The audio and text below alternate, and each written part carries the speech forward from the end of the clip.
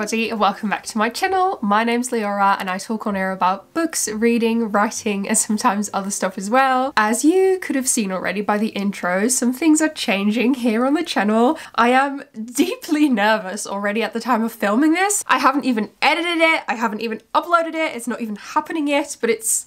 Ugh. Okay, this is a step I've been working towards for such a long time now, and it just feels very nerve-wracking and exciting, but nerve-wracking to like finally make it reality at this point. Oh, and also hi, welcome back to a new reading vlog. This is going to be a reading vlog, but I feel like I have to address this first. So for the past 10 years already, I've been making online content. I started my first YouTube channel called Mind Daisies when I was 15. I started in Dutch. And I started uploading videos mostly about thrifting and painting, making art, and then later also about books. And then I switched to Dutch and I made videos in Dutch about books. And then when I graduated art school, I started this channel called Books with Leo in 2019, I believe. And I started talking about books in English. And I've been loving making content on here so much, but there's also a bunch of other stuff I still do. So my Instagram is still called Mind Daisies. My Etsy shop where I sell my art is also still called Mind Daisies. Then all my writing work, if you didn't know, I'm also a writer, currently working on my first essay collection. My writing work is all getting published under my full name, Leora. And then also my documentaries and films I made during film school. I don't really do that anymore, but that's also all under my full name. And then my YouTube was called Books with Leo. So it was a lot of different names and it was all very confusing. And I've known for a long time that I wanted to do a sort of rebranding, but I've been deeply nervous about actually doing it because it's like so scary if you're so used to the way things are and you're like, what if people can't find me? What if they, I don't know, will like unfollow me? Like I'm not sure why I think this is so important to people because I know it's not, but like what if, you know, people won't know anymore that I talk about books when my name is not like having books included in it. I know it's so silly, but it's one of the things I was worried about. So to cut to the chase, finally, I'm sorry, I'm a lengthy person. I can't tell a story quickly, it's just not in my fibers. Like I've been wanting to say, from today on out, all of my social media is going to be called Leora Eileen, and my YouTube channel is also going to be called Leora Eileen. Don't worry, I'll still be making the exact same content, literally the same content, just under a different name. And then my writing and my book, when it's finally done, is also going to be published under Leora Eileen. And then the next very, very exciting thing that I've been working on for over 2 years already at this point is my own website where I'll be selling my art from my own platform, my own shop. No more middlemen. It's so exciting, but it's nerve-wracking. So the new store is opened from today on out as well. I'll put the link down below, leoraeileen.com, and here you can shop all Leora Eileen products. Oh my god. All my bookmarks, all my art, my tarot bookmarks, my witchy bookmarks. I will keep my Etsy open for the time being, but that's mostly for UK customers because I'm not able to ship to the UK from my own webshop. But I urge everybody else to check out my own new webshop and renewed website as well. I'm so excited. I did use a template made by Blog Pixie. She's absolutely amazing, but I've customized that template quite a bit. So there's definitely a lot of work has gone into this new website, new web shop. And yeah, all my social media has new handles as well. I just hope it's going to tie all my work and the things I do online together a bit more. So my illustration work, my work as a content creator, and then also my work as a writer. Definitely check out my new web shop. I would love for you to do that after you watch this video. Now that we've gotten all of that out of the way, let's talk about the things I'm reading. So as you guys know, I've been taking it a little bit easy this year with reading. I just wasn't in the biggest reading mood. I've been mostly in a TV watching mood and podcast listening mood, but recently I've had a bit of an uptick in my reading again because I was just very excited about a few books. And one of these books that I've been reading a whole lot in recently, I've read like 100 pages in like 2 days, and that is Hedge Witch by Skye McKenna. I've already talked about this in my latest video where I went to the library and the bookshop, and this is the most adorable middle grade book. Just look at it, it's so cute. In this book we follow the story of Cassandra, and Cassandra basically lives in this boarding school. She doesn't really fit in, she's being bullied, and it's a big struggle. And then she gets a letter that her mother has been missing for such a long time that she's now declared dead, and that makes her a warden of the state, and there's nobody to pay for her education, so she has to go to an orphanage. She decides to run away, and then she runs into a talking cat. And this talking cat is like, listen, Cassie, you're a witch actually, and your aunt is the Hedge Witch, which is like sort of the leader of all the witches. And actually we would love for you to come home and go to a witch academy. And she's like, what is going on? She goes with this talking cat, turns out she is a witch. This book is big on nature and cozy vibes, and there's fairies and folklore and mushroom foresting, and it's just all so cozy and cute, and it's such a wonderful read so far. I've been reading this whilst listening to like sort of fairy woods, ASMR, music, ambience, and it's been the best thing. I'll show you guys a few of the videos I've been listening to whilst reading this. It's been amazing. And I just keep imagining this sort of rich world with turrets and adorable things. And oh, the illustrations in this book are adorable as well. You have to see it. It is so cute, especially the illustrations on the border. I just love these. They are adorable. And then the chapter headers also have the most vibey illustrations I've ever seen. Just look at that, that's so cute. Okay, so as you can see, I've made a lot of progress. It's like a really easy read. I've been flying through it. I'm going to make myself a nice iced coffee and read some more. And yeah, very excited to keep going in this. And then I've also got another read that I've been reading bits and bobs in here and there. And that is Things I Don't Want to Know by Deborah Levi. Also a book I picked up in my most recent book shopping / library video. This is the first book in Deborah Levi's 3-part autobiography series, and it's basically on writing and womanhood. So far, I haven't made enough progress to really say what is going on, but she's talking a lot about writers and the things they've said and her views on it, and then she sort of intertwines that with experiences from her life, and so far I've been really enjoying it. She's funnier than I thought she would be. Not that I expected her to be unfunny, but I just didn't know she was so funny. So I've been loving that, because my favourite thing is when essays get to be like sad but also funny, and Deborah Levi is nailing that, so having a great time. So that was my big news from this video, and also my reading update. Now let's go make that iced coffee. I'm excited.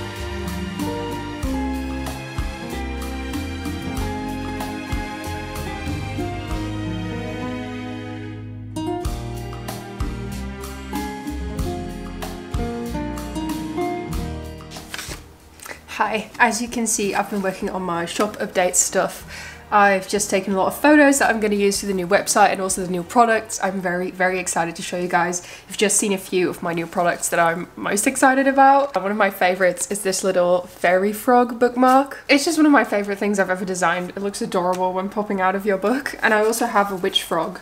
But I still need to do the photography for that. The rest of the afternoon I have another freelance job going on, and then I hope to update you with my reading. I forgot the book Hedge Witch at a friend's house, so I won't be able to continue in that for the time being, but I will continue on in Deborah Levi's book, which I've read some more of this morning, and I've really enjoyed it so far.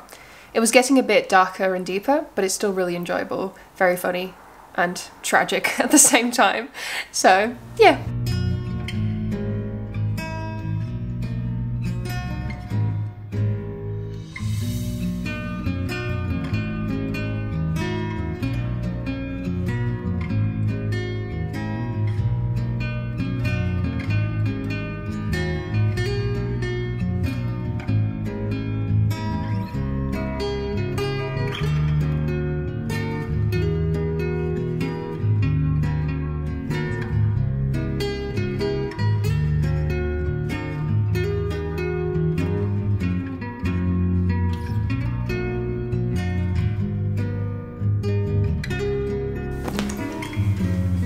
Hi, so I've done some work this morning. I had a really busy work day yesterday as well, but everything went really well. Had a photo shoot with a singer. I'm going to be designing her new single album, so like I'm gonna be doing the cover for one of her singles, so it's very cool. I'm very excited about it. And this morning I've been doing some work for my own web shop at my own business, and this afternoon I'm going to Amsterdam with one of my close friends and we're gonna go book shopping, and I'm very excited. I don't need to go book shopping. I've just been book shopping like last week, which is when I bought this book and a bunch of other books as well, so I really desperately do not need to go book shopping, but I do want to, of course. But because I have been book shopping so much already lately, I'm gonna like limit myself. I'm allowed to buy 1 book, 2 at the most, no more.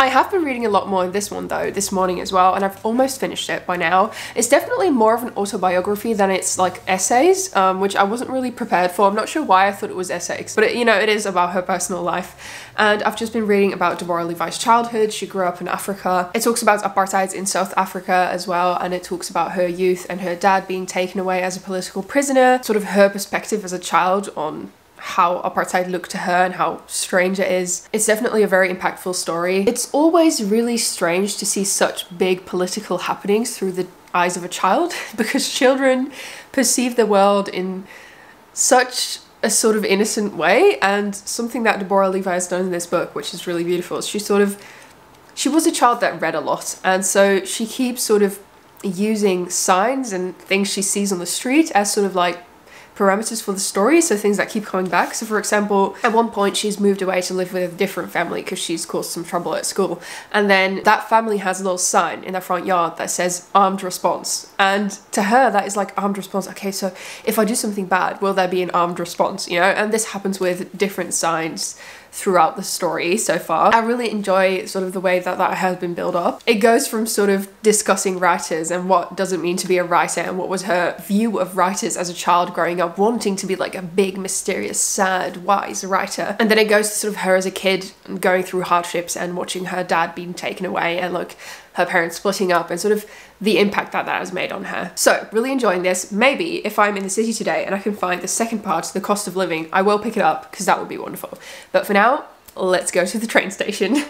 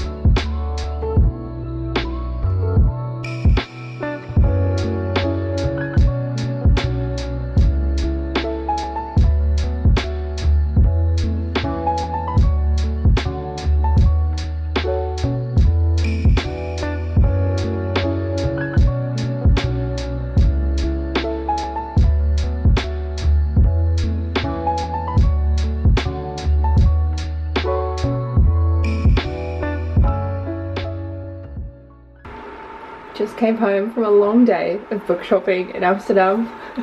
I say it like it was so hard to do, but it was really great. Also did some shopping. I bought some really cute stuff. I'll show you guys some of it in the morning.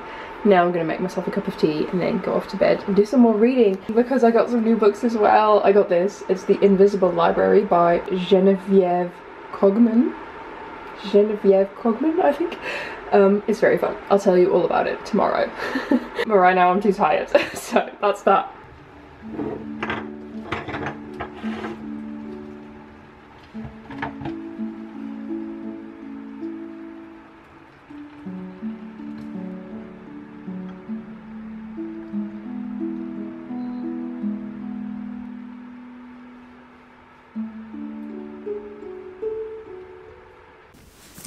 Hi! So, as you've just seen, had an amazing day in Amsterdam. Bought a bunch of books, had a great time, had the best lunch ever, especially because we topped it off with some cheesecake. I love cheesecake, one of my favourite things to eat, probably. So I bought 2 books. I bought the second part in Deborah Levi's autobiography, autofiction series, The Cost of Living, and then I also bought The Invisible Library, which is a fantasy by Genevieve Cogman. I already finished this. I finished it in like 2 days, so I went through that really quickly. And I've also finished part 1 of this series, Things I Don't Want to Know. So I definitely had a few really good reading days. I think this was just so easy to read and so engrossing. Even though it definitely discussed some more difficult topics here and there, I think her writing style is just so good and so easy to read, and enjoyed it massively. This might be one of my new favorite authors. So I immediately started in this one. I haven't read a whole lot in it, but that is because in the meantime, I started reading this book. So the day me and Nina were in Amsterdam, I already started this because I was like, you know what, I'll just start it straight away. I'll have like a little fantasy in between. This book's got literally everything I love. It's got like a lot of descriptions of books, and I love books that are about books. It's about this secret sort of society, the Invisible Library, and they have portals into all sorts of different worlds, and they do sort of missions in all of these different worlds to retrieve special and rare, magical, sometimes, books. So that's very exciting, and it's got this pair of agents that don't want to be paired up together, a man and a woman, and of course there's something going on there. They have a lot of banter together, which I really enjoyed. It's a heist story. It's still got some cozy vibes here and there.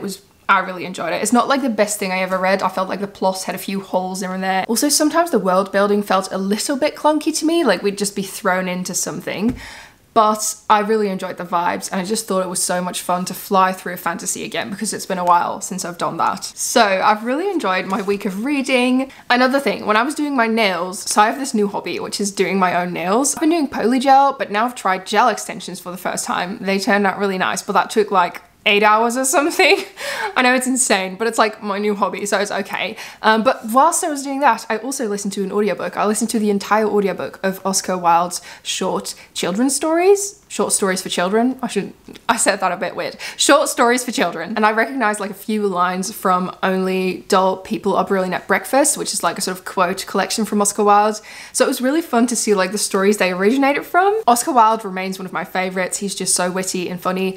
I did really feel like these stories all had such a strong sort of morale woven into them. Like maybe that was the thing of the time, that all children's stories had to be like, this is a lesson. This is a lesson you have to learn.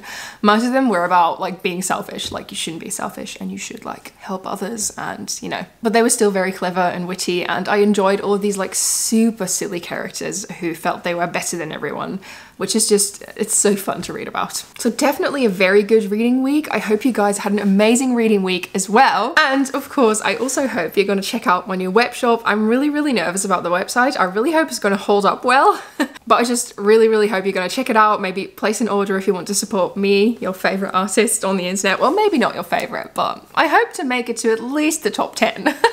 Anyway, hope you guys have a wonderful week. Let me know in the comments down below if you've checked out the new website. Let me know your thoughts. Let me know your thoughts on the rebranding, everything. God, I'm so nervous. If you've read any of these books, you can let me know as well. I don't know, just chat with me in the comments. I'm nervous. Talk to you later. Don't forget to subscribe, hit that like button, everything. I'll stop talking now. Bye.